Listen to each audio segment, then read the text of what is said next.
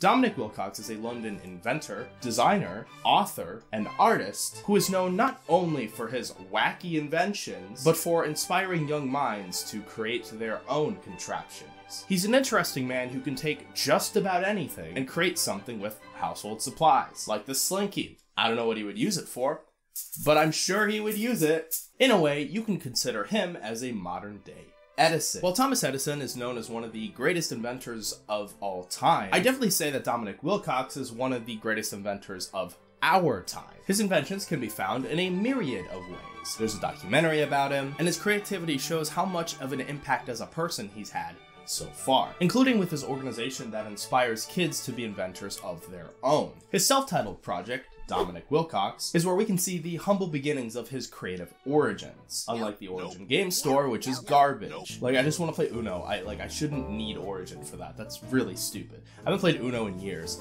and I really want to play Uno. There is currently only 32 videos here, 24 inventions, and 3 concept animations, with the most recent project being in 2019, a stained glass driverless car, and his oldest invention on the channel being in 2008. The 24 inventions are as follows: xylophone bin, chopstick crane game, a field made of shoestrings, a pop-up train tray, business card tie, reminder laptop flag, armchair swing, bath fountain, football smoothie maker. I showed this one to my friends and they thought it was very weird. Chip bag balloon, watch sculpture, Jaffa cake art, Jaffa, I think it's Jaffa? I don't know, one of those. Binoculars for your ears, cereal serving crane head device, a hungry tummy amplification device, cereal sogginess timer, a pillow with inbuilt breakfast alarm, snap crackle pop amplification, cereal bowl, robot spoon. This man loves his breakfast. But then again, you'll obviously love breakfast if you get sponsored to make a bunch of breakfast inventions. So it makes sense to me. He's really girl bossing it up over here. I love that. The world's first art exhibit for dogs, a party popper made of glass, ice cube tray snow grips.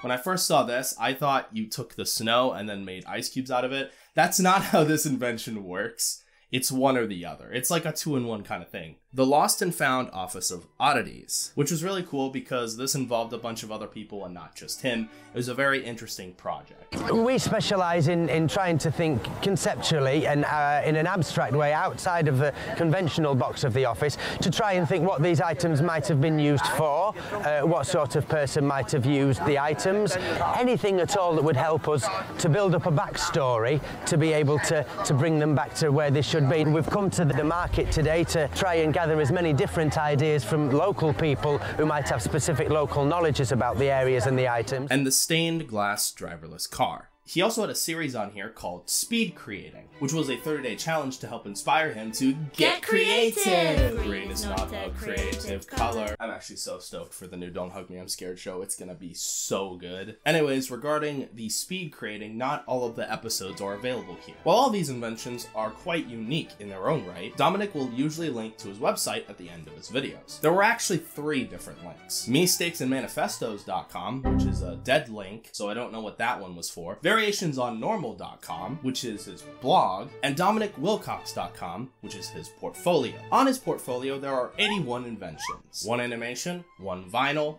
1 book, 1 documentary, 1 man versus machine event, which was actually pretty fun to watch, and his Little Inventors project. Regarding the 81 inventions, 62 of these were not on his main channel. These inventions are a 1-a-day pill calendar, the bee's knees, literally just okay. You can tell these were the very early inventions. A keyboard with only escape. Gloves made by molding his own hands. A metal toothbrush carrying case. A side sleeper bed.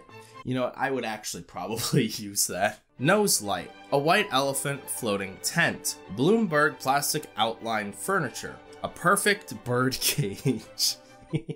This is one of my favorites that he's made. The head switch, Nimbus cloud lamp, 17 tape recordings of the entire dictionary, not to be confused with the Dictionary of Obscure Sorrows, Ivy shelf, footprint shoes. So basically, don't wear the gloves made by molding your own hands and footprint shoes if you're going to commit a crime, because the culprit will be extremely obvious. A bowl made out of plastic figures, finger nose stylus, a cane wrapped in old thread, anti-theft car/bike device, honesty stamp, do not touch chair, onion fabric, sock lights, pencil shelf, door stop extension, thread light, the grapes of wrap. I love this pun so much. 150 brush, bread objects, flip wedges, beach ball chair, mirror room, diary tape, bread of light, all white waiting room, sound bulbs, a bird memorial, shadow art, reverse ears, bugle alarm clock, crystal beard, spiked tap, spiked teapot, spiked hip flask, future...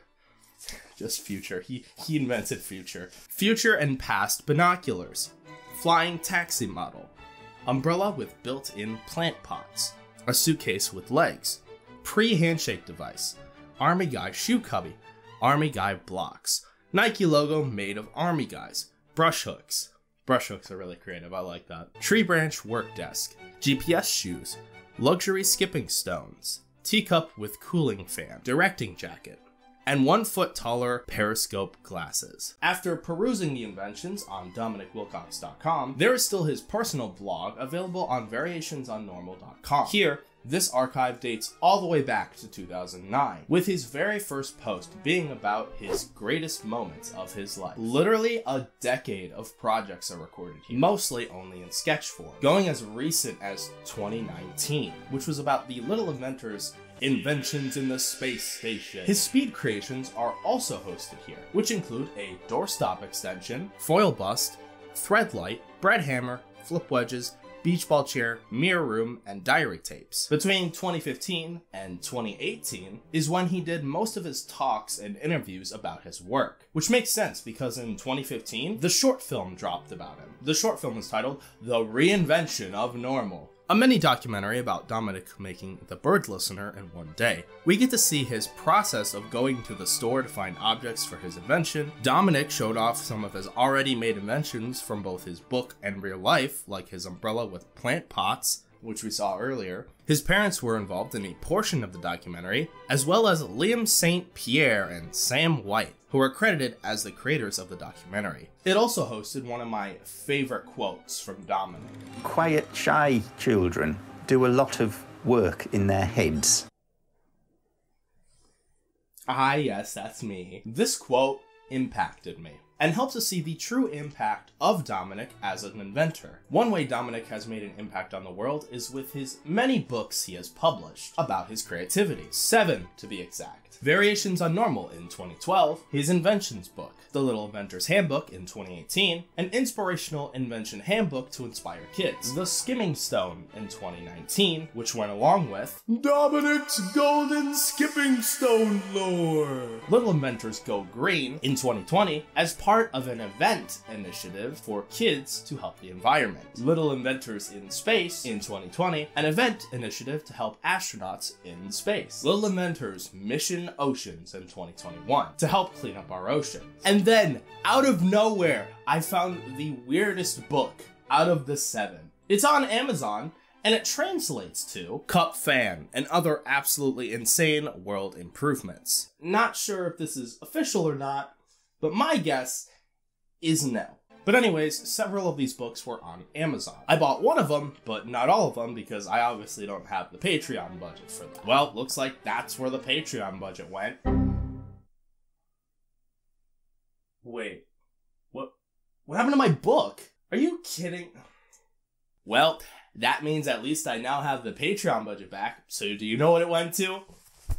It went to this coat. But enough about me, because I'm not worth the time. Now it's time to figure out what has Dominic been up to lately, since he's technically been gone for 3 years regarding his personal projects. In order for us to figure out why this is the case, we'll have to go back to 2018, where the first reveal of the project, Little Inventors, shows us that he has indeed been busy for quite some time. Gosh, that's a callback, isn't it? In a quote from the reveal video, which I just now realized I didn't have to travel back in time to see the reveal, I could have just watched the frickin' video. The quote states, he asked 450 children to think up and draw their own invention ideas, then asked local makers to make the best ones into real things. Out of 600 invention drawings, 23 were made into objects by skilled makers and manufacturers. The project, commissioned by the Cultural Spring, achieved worldwide publicly, and over 1,000 people visited the exhibition over 2 weeks. This is how the company started. Dominic is the chief inventor at this company, where children can submit their own ideas to the company's website, littleinventors.org, or watch tons of educational content on the YouTube channel, which is definitely more recent uploading-wise and project-wise than Dominic's own channel, and started in 2016. No, I'm not going to time travel to 2016, because that's pointless. The channel is also dedicated to the kids' inventions in the form of series, such as Ideas Made Real, where winners of the event get the help of the necessary developers to create the invention, announcement videos for upcoming events and books, the events themselves, where there's always some sort of theme, and Little Inventors Out and About, or if you're Canadian, Oot in a Boot, where some of the inventor kids even made it on the radio and TV. Some other series on the channel include Animations, the Get Making series, a 12-part tip series on how to best create something physical, and Maker Challenges, which were interviews of certain experts in certain fields, usually to give kids advice or to announce the theme/upcoming event that's happening, especially in 2020. Some of these videos were even in French, which I found interesting. What's really cool about this company is that Little Inventors has connections to so many organizations to even make this thing possible. It's really cool to see a lot of experts sharing their own knowledge on a variety of subjects on the Little Inventors channel. You can just tell that Dominic was the necessary middleman to make all of these inventions come to life. Not just his own inventions, but helping kids realize that they can impact the world with their own inventions. Not only is Dominic inspirational, but even the kids were as well. Whether the invention was a lighthearted, goofy project, or something to solve a real problem in our world, these inventions span so many different industries, so the impact is very wide on society. Dominic realized that these kids are our future, so inspiring them to do great things is very important for our society. In fact, I got so inspired that I made some potato soup. But when I made the potato soup, it exploded everywhere, and that is not good. This is why. This is why. Are you seeing this? This is not a joke. I hate my life. So I called on Dominic Wilcox to help me create an invention to help prevent potato soup from exploding in the microwave. This is why I want to invent something to prevent this from happening. Normally, it doesn't get this bad. This is the first time that it's gotten this bad. Like, come on. This is my favorite soup, and my favorite soup is now all over my microwave. Weeks later, I was still waiting for a response from Dominic Wilcox. So it's been weeks since this incident happened. I still can't figure out how to make it not explode in the microwave, you know. My only idea is that, you know, how there's these chicken noodle cups, you know, they have the lids, they have the holes, and I'm like, why do they do that? Well, it's so that way the steam doesn't make it explode. So if I had a bigger one of those, then maybe I could, you know, make sure my potato soup does not explode in the microwave. I've had it. I'm done. I've had it. So Dominic Wilcox, I need your help. Please help me so that way my potato soup does not explode in the microwave. This is for science. And he still hasn't responded yet.